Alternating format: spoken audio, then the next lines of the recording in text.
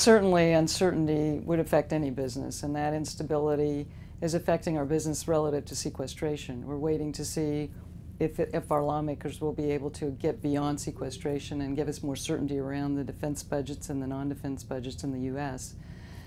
We will continually look at our business and adjust our business to the environment that we operate in.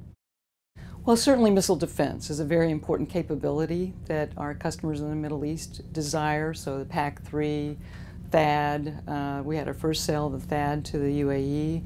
And so those kinds of products we're selling around in the Middle East. But in addition to that, the F-16 has continued to be a demand for the F-16, C-130J, our cybersecurity capabilities, a lot of our C4ISR capabilities.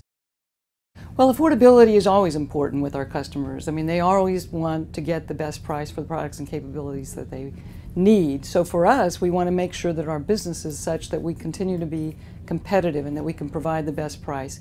In addition to that, we invest in making sure that our products and capabilities are affordable for them through new materials, new processes, ways that we can reduce the cycle time in our manufacturing. So a number of ways that we can provide them with a more affordable product.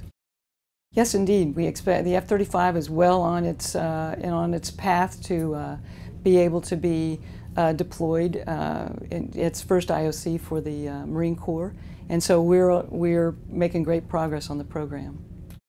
Well, the biggest challenge for us is what you brought up initially, and that is the instability that we're trying to work through. Certainly with sequestration, that's an issue about how we manage to that pressure in our markets as we move forward.